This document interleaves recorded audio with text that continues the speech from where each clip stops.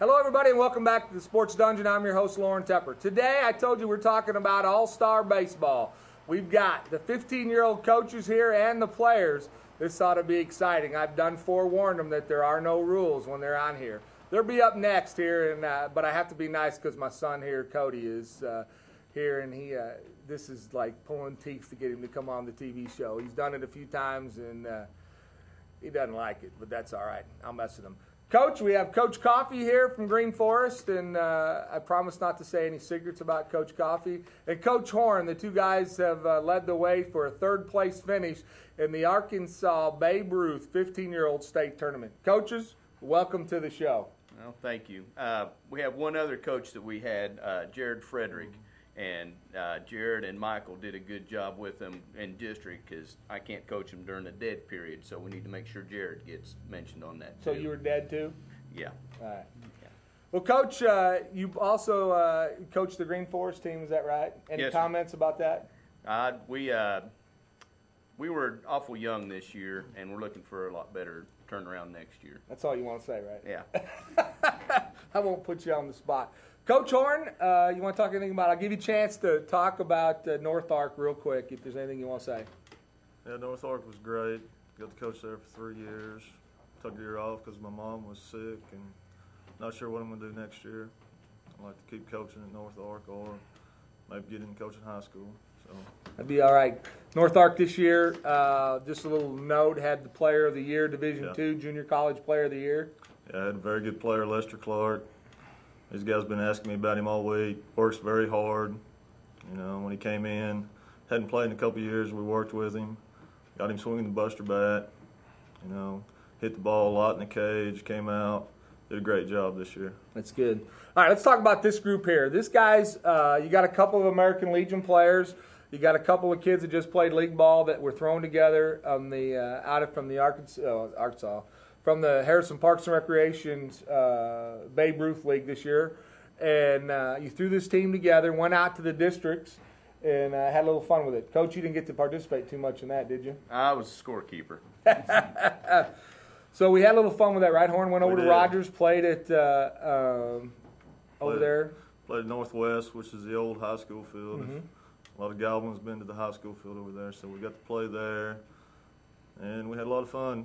Basically, had maybe 2 or 3 practices where we went over there. Didn't even have a practice with all of them together. Didn't even get a chance to get the Legion guys in because they weren't Enid until the morning we got there. So we basically went on the field and took infield the first time together at Rogers, and we did a great job.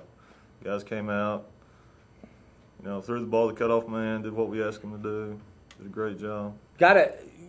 You know, at first when I looked at the bracket and saw the draw of Jay, Oklahoma, I thought, man, any team coming out of Oklahoma would be pretty good. I mean, that was the perception that if you're coming out of Oklahoma, you're going to be a competitive baseball team. Unfortunately, the draw worked to our advantage. What a way to open a game, 32-5. I don't even know what the score was. It was just a whole lot to nothing, let's say that. Yeah, we came out and, like you said, Oklahoma, played a lot of Oklahoma teams in North Ark, and they're always very good. So we came out, and they actually came up on us 2-0, I think, in the first inning. We came out, battled back.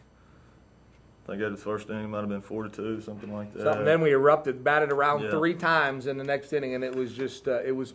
I hate to say this as a fan, and these kids are playing, and no offense to them, but them are painful games to watch. They are. We actually had a time where Shaver's sitting over there. I went over and told Lane to bunt the ball just so we could get an out a couple times. And I told one of our kids to step on the plate and hit the ball. Yeah, so that he could be out. I mean, it got to that. It got to that point. It did.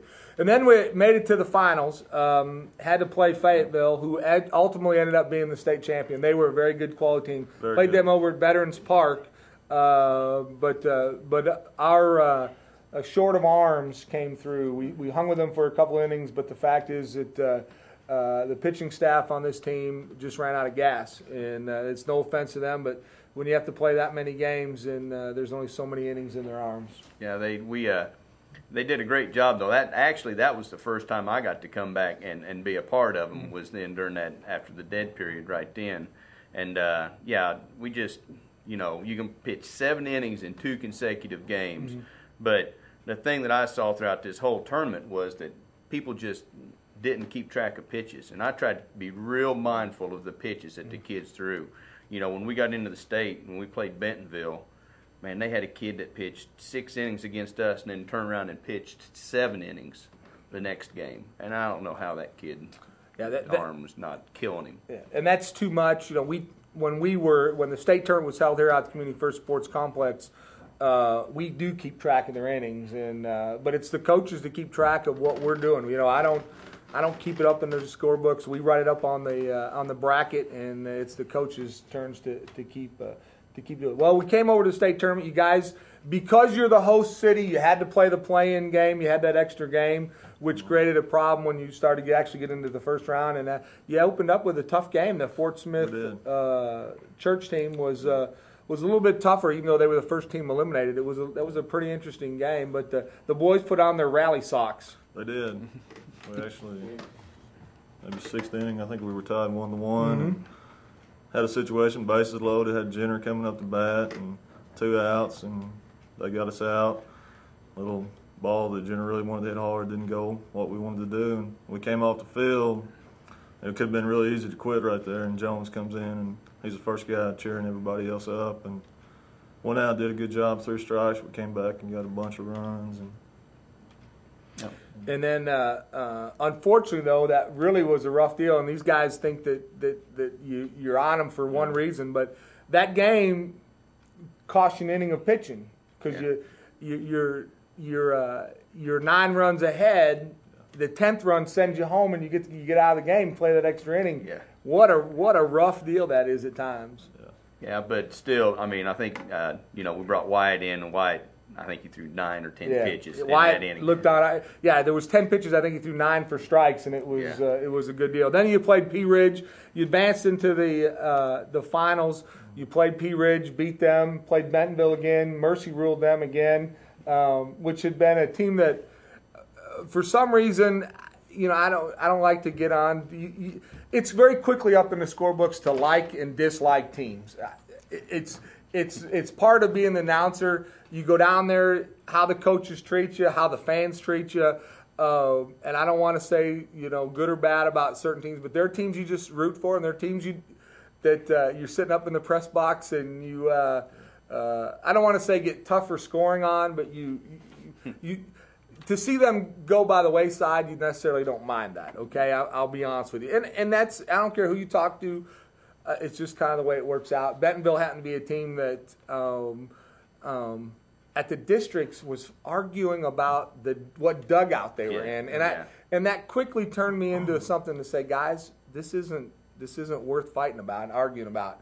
Anyways, you played them in the semifinals of the state tournament, advanced to the finals, played Fayetteville, hung with them for a while. All of a sudden, they just kind of opened up. That team they're very good. They are solid. I mean, you'd like to say one kid on there is better than another, but man, they were just. I mean, I'll tell you this though, their shortstop is one good ball player, but then they've got all these other guys that go with him. Their center fielder made a great play, going over his shoulder, running back toward the fence.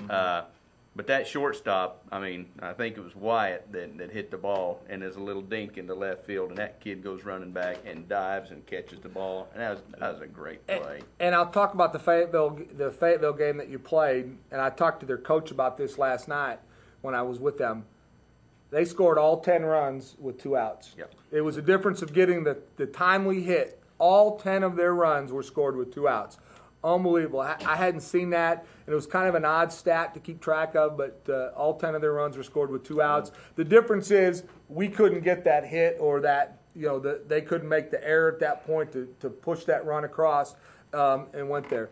The one thing that, and I'll move quickly because we're almost out of time out of this segment, we dropped down, we lose to them, drop down to the loser's bracket, got to play Mountain home. A couple of mental mistakes that we talked about a little bit afterward. Tagging up on a fly ball, man, I'll tell you what, that hurts. It does, but the thing that I had to, my son Dalton plays on the team, so I get to talk with him a lot about all of it. And the thing that that I tried to reiterate to him was, there were enough things that happened that everybody made mistakes that you can't signal just one kid out and all that. No. And I do want to point this out. I always talk to kids about being leaders and doing things and showing leadership. And this is always going to stick with me the rest of my career. After we had just gotten beaten, we come into the dugout and everybody's down, and Jenner Jones jumps up and he says, "Wait a minute, guys." He says, "Don't anybody be down. We were down 6-0, and we came back, and we almost won this game."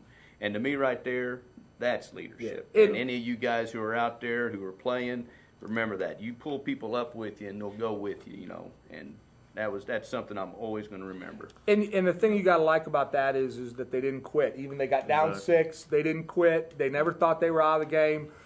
Very easily could have rolled over and said, we're going to be done. But they didn't. They quit. They fought back. And had a chance to win. I mean, it was. But the thing that I liked best about Jenner, and I'll bring this up because I was going to bring this up when I was going to interview him, and I won't. I'll bring up this point.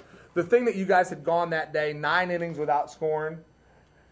Probably your best hitter and your leader takes a page out of the movie Major League and lays down a bunt for a base hit. You had to change up what was happening, the philosophy, so that you could maybe something could change because you obviously weren't getting it. You had to manufacture a run to think that you could actually push a run across the plate. He lays down a bunt, gets a base hit. You guys put something on the score table. All of a sudden, you know, the ball changes your way and you do something different. That's showing what the difference is. Well, guys, I appreciate you being on here. I appreciate you talking. But the real highlight of these kids, and we're going to bring them on here in a minute. We're going to take a short break. We come back. We're going to meet these 15-year-old kids, and we're going to see what kind of fun we can have with them. We'll be right back.